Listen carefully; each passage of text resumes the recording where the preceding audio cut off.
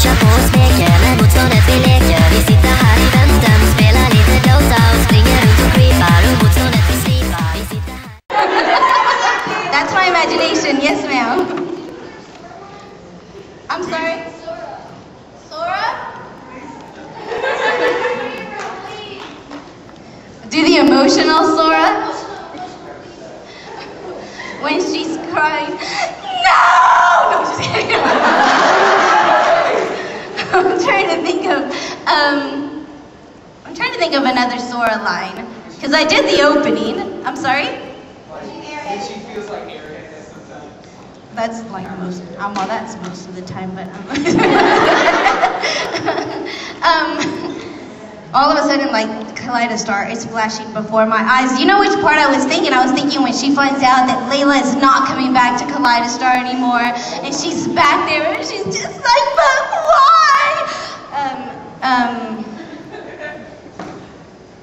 I'm thinking of a Sora line. You don't have a Sora line for me?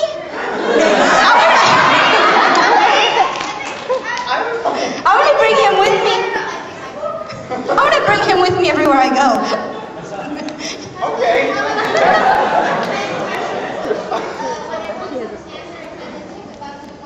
Why not? When everybody thinks that she's trying to be Layla, but she's not.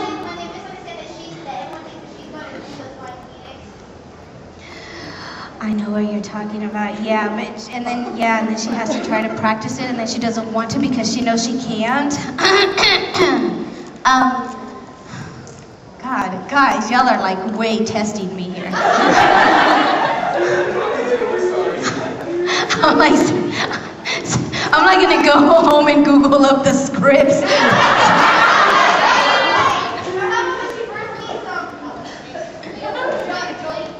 No, her boy, that cat. Oh, cool! I remember. This is bad, we're like sitting here, remember. Oh, remember that part, remember?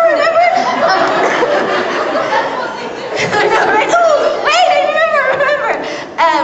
Yeah, where she's like going, who's that? Wait, who was that? What are you? Oh my god, I've not seen this. Oh, you know what part? Yeah, that was my favorite part, like when she came into the room and then she like falls back down. There's this little, you know what I would have done? Jumped out the window. Y'all don't understand. When there's ghosts or spirits involved, I'm not there. And when I would have seen this little man talking to me, yeah, I would not have stayed there. But yeah, because when she saw him and she ran and she's trying to get away from him and he's like there just as calm can be. He's scary. Yeah, questions? I know, who doesn't want to see a small little floating pervert when you come out of the shower in a towel? That's what I keep waiting for every day. I have children though. Back to massive syndrome. Oh, what was it like working with Greg Ayers and Chris Patton on it?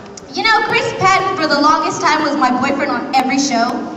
And I've never met again, because you hardly get to meet a lot of the voice actors, you don't record together. And so I've never met Chris Patton either.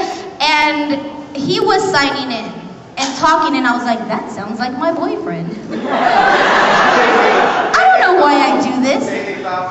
Yeah, he was, you know, he's always my boyfriend. And so it was like, he walks to the back, because at that point we had a back. And I was like, boyfriend! And he's like, and who are you? Because stuff like that just comes out of my mouth. Where, you know, you think it in your head and most people are smart enough to say, don't say that, don't say that, don't say that. Not me. Good for you. Y'all need to be actors. So that's what happened. I'm like, boyfriend! But, you know, Greg actually is a lot like me. So, you know, I mean, I really like working with Greg a lot, and I mean, he says whatever comes out of his mouth too sometimes, so, you know, it's cool. Question? Yes, for your auditions, where did you go to do them? Because I want to I actually got really lucky when ADV was casting for the first time way back when, because like I said before, I didn't have acting experience. I'd never done any kind of acting. And so they just did this open call for whoever wanted to come in. And I just happened to read the newspaper that day, because I have kids, guys, I don't have time. And so I went in and did the audition, and I actually thought it was not true, because in Houston there's a lot of that, and I'm sure all over the place, you know, you get all these people where they're like, yeah, we're gonna pay you, you're gonna be this actor, and then you get in there and they want you to take off your clothes, and I was like, oh, great, I'm not doing this. There's a dark room back there, you know, so I was like, no. But really, I just went in and auditioned. I didn't have a demo, I didn't have a headshot, I didn't know. They said, you know, they gave me this piece of paper that said, fill this out. I put my name, my phone number, and it said best, something about like, you know, when can you work?